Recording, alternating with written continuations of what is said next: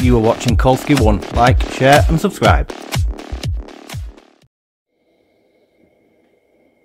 Hi, welcome back to Kolsky1. So by the title you'll know what I bought. So I bought the Radiomaster TX16S and I bought the version that comes with the Crossfire. So we'll show you that in a minute.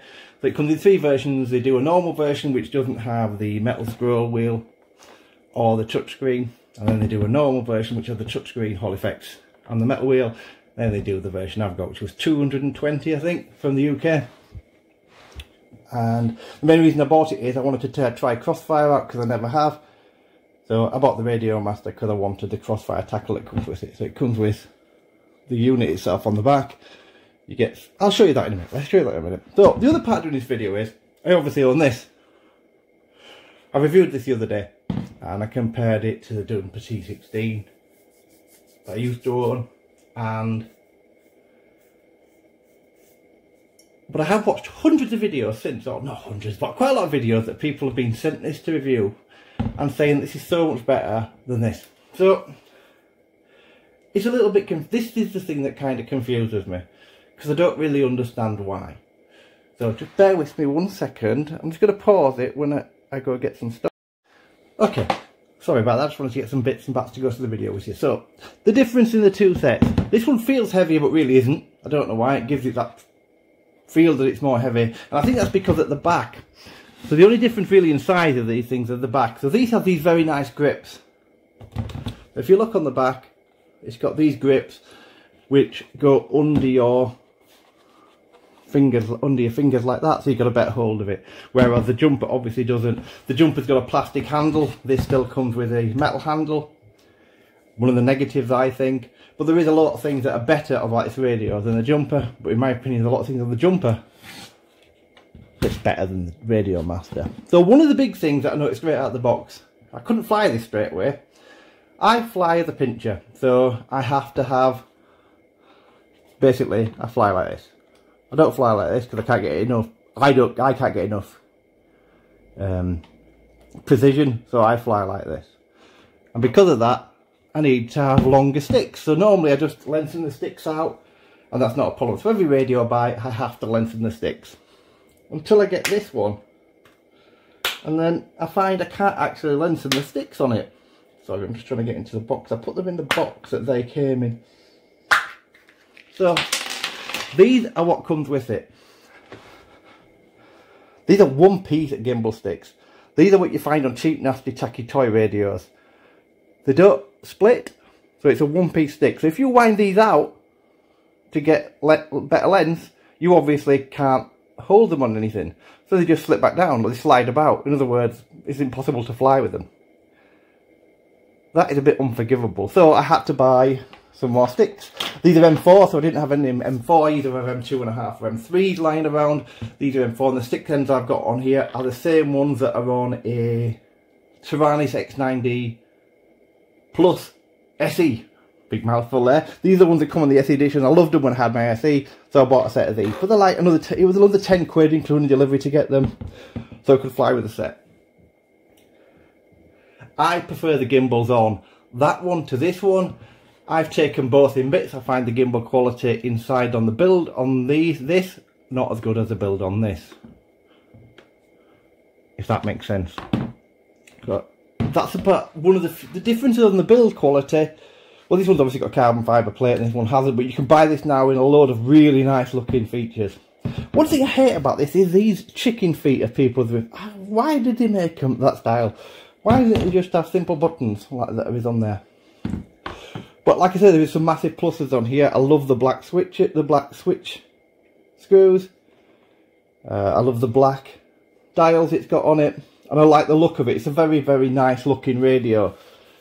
The panels feel a little bit better to me. Stripping it down is different because on a jumper you strip down and you've got 1, 2, 3. You've got them 4 like normal, which is the same on a jumper. On a jumper you have 2 more screws, one there and one there. On the Radiomaster you don't. It's held together by the rubbers, basically holding it together in the centre. So there's less screws. So that's one advantage over, to me, over is the ease of use getting into it. But I honestly do think that inside this thing, it's not as nicely made as this. A lot of people are going to disagree with me. But getting back to why I bought it because I wanted to try Crossfire. So if you buy this more expensive version, and don't get me wrong, it is expensive, 220 quid. Well, is it compared to how much radios used to cost? So in the box you get 3 antennas, the long range ones. You get the 3 shorter antennas, depending on what kind of build you want to put them onto. You actually get wiring looms to connect them up. 3 of those. And then you get the set of springs in here to adjust. Oh, I meant to point this out. These are supposedly higher tension springs. I swapped all the springs on this one because I couldn't get the gimbals. This is as much, that's as high as I can get these gimbals to tension. I can't get any more on them. And it's a little bit lighter than what I'd normally like. I can fly with it, but it's a little bit lighter than what I normally like.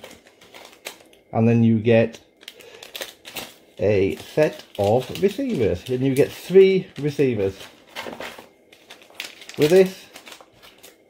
And another little board that I don't know what that's for. I can't remember what that little board's for that you get there. But they're the 3 receivers you get with it. So for the money, I don't think it's bad. You also get a screen protector in here. You don't get a lanyard like you do with the jumper. Jumper's lanyard garbage anyway. But on the jumper you do get a case. And this comes with, this isn't a case to me, this is not a case. This is just a foam packaging box. So with the case it'd have a handle on it, it closes up at somewhere. So it may sound like I'm just having a go at Radiomaster. I'm not at all. I think it's a really nice set. What I am saying is I don't understand these negative videos saying this one's so much better than that one, because I honestly don't get it. So I bought this radio and I decided that I sold my jumper two T16s I had. You've probably seen them on other videos. I sold both of them. So I only left with the DJI radio and the T18. I like to have a backup radio. So just in case one of these goes wrong, because let's be fair, these aren't for Tabba, they could go wrong, so something could go wrong with them. So I like a backup radio. The idea was to use this as my main radio with the Crossfire and have this as my backup. I'm now unsure. Do I just put the Crossfire into here and have this as my backup radio? I can't make my mind up. It feels different to me to use. And that is partially because of this. So I don't know if you can see this very well. So if you look at the sticks, they're virtually straight up. Can you see that? They're virtually straight up. On this one, they're actually sloping in slightly, probably about 5 or 6 degrees. Now that 5 or 6 degrees might not seem a lot, but it's making it feel strange to fly because I've been so used to flying with a jumper. And alright, I've been flying with this, I've been flying with T16, but the gimbals are very much the same and the setup's the same, so it felt very much like home when I started flying with it. This one I've got a little bit of, I've only been flying indoors, so the weather's absolutely awful in the UK. So that's the difference. The other thing I've seen on videos saying that these feel terrible on the T18 and these feel so much better. Can't tell a bloody difference, so lay it down in the comments if you've got one and you think they feel different, because I can feel the detent in the centre of there. It's mild. It's very mild in this one as well. I don't feel any difference with them. These feel exactly the same. In fact, these feel a little bit tighter to turn on the jumper. These feel looser. And I've got more of a detent on the jumper, actually, than this one. I don't use any of these. And a lot of people that have been reviewing these radios, I'll never use any of these either. You can get away with obviously setting this up and just using no switches. You can just use the 6th position switch and have everything on there. You could have this set up as arm, angle, horizon, acro, beeper, etc, etc, and have everything on one position, one switch. You're not going to use half the switches on here. You're not going to use the detents or anything like that if you're just flying quads. If you're racing quads or doing FPV, you're going to use very little of these. The thing that has a massive advantage to me, and it is huge, is this setup. The 4 buttons on this side make so much difference. So now I have a system and model, and I now have a return. I have a page forward and back, which is huge. On the jumper, you have a return that's here, you have a model here, a system here, a page button, and telemetry, as you do on the bottom of that one. The biggest thing was you have to jump all the way around if you want to go through your pages, and having a model button there feels a little bit strange. You do get used to the return there. Huge difference. So let's just boot them back up. It's not been a fair comparison because I've realised I've changed the screens on the TX16. Welcome to OpenTX. Welcome to OpenTX. Throttle warning. Both the speakers are set at the same position. They've both got the same volume. It's louder on this one, but I think it's clearer on this one. The screens look very, very similar. So if you look at the screens now, I have changed them, so it's probably unfair because I don't have this one set up as that one. So you can see the clarity on the screen on this one, and the clarity of screen on this one. Now, it says that the jumper, say in their blurb, that they will have, it will be touchscreen ready. That doesn't mean it's got touchscreen, that means you can put one in it. The Radiomaster says it's got touchscreen, but I don't know because no one can try it out at the minute. If you know someone that has tried it out and found a way to test these screens, please let me know in the comments down below so I can watch the video. I'm not saying for one minute it hasn't got a touchscreen. What I'm saying is you're very much in the wild with it. Price-wise, so the price-wise is quite similar on the standard. This is a standard, on the standard jumper and the standard Radiomaster. The budget Radiomaster, the light, if you like, equivalent to the T18 light, is cheaper. And there is now a radio out called a Radio King, which looks like a cross between both of these, but God does it look cheap. It's £80. If you want to buy one, you can buy it from Banggood and various other places. I would avoid it like the plague. I don't know who makes it. I've watched a video this morning saying Jumper makes it. I don't think they do because it's not on their website anyway. If you go onto Jumper's home site, I can't find it. I think it's been made by another company, probably another shoot off from both of these, but it does look cheap. Switches feel great on this one, and everything's great on this. Don't get me wrong, this one has a bigger battery bay, which a lot of people will like. I'm not bothered because I run an 18650s, but it has got a bigger battery bay, as you can see. Still comes with the box, but you can put a big 2S LiPo in there, or a Life, or whatever you want to put in. Oh, the other huge advantage is this one charges from underneath here. So this is also a positive and a negative. So underneath here, you have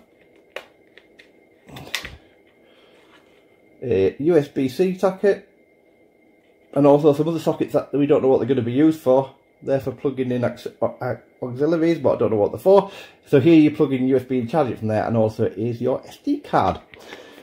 The jumper does not have the charge circuit fitted on it.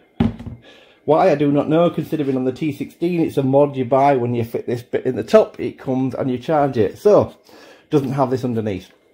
And I'm saying it's a passive positive, but it doesn't now sit flat because of this little thing. If they just put two little strips of plastic in the mould here and here, it would sit flat, but it's wobbly. Minor, I'm nitpicking. The upshot of all this, what should you buy? Hey, it doesn't matter which one really. They're both great radios, they're both going to do a good job for you. They're both, compared to the marketplace, look up by a spec. You can buy a Spectrum. I've noticed they've got another DX6 out, and yet again another DX6. It's absolute never going to be as good as these two radios. One, it's not got OpenTX, which is far more expandable, if you like, or it's very easy to program a Spectrum. Yeah, it is. You're going to see videos saying it's the best thing since sliced bread. I do not like. I had a DX6, a DX8, the newer versions, and I also had a DX11 for a while. Did not like any of them. They don't feel as nice as this in your hand. They're certainly not as expandable. And the DX6, which is the base model, which remember has 6 channels, is more money than both of these two. Sound like I'm working for Radiomaster and Jumper here. I'm not. What I'm saying to you is, but having said that, having said all this, you could have a radio to fly a quad with an arm button, a mode switch, and a lost model alarm, and maybe one other for something else, and be perfectly happy. You could just do with 4 switches and do away with all of this. I'll have TPS Tango 2. 20 seconds. Which I haven't got. I do like the Tango too, I won't lie to you. I think it's a really neat looking radio. I prefer this form factor, but what I'm saying is you don't need all these switches, you don't need all this stuff. Touchscreen, what do you need it for? You basically do nothing. I have one model and then I set it all up. I set up all my switches, everything I want to do. I'll use that model time and time and time again. I'll just copy it, change the receiver if I need to do, and time again copy. That's all I need to do. I don't need to make hundreds of different models. So a touchscreen, not really for me. And plus the fact, I can't see it because I've got goggles on. I use the screen for setting her. I don't even look at the screen, to be fair. I arm the quad and off I go. It's nice for setting it up, the big screen. That's all I use it for. So, thanks ever so much for watching. Thanks for letting me witter on.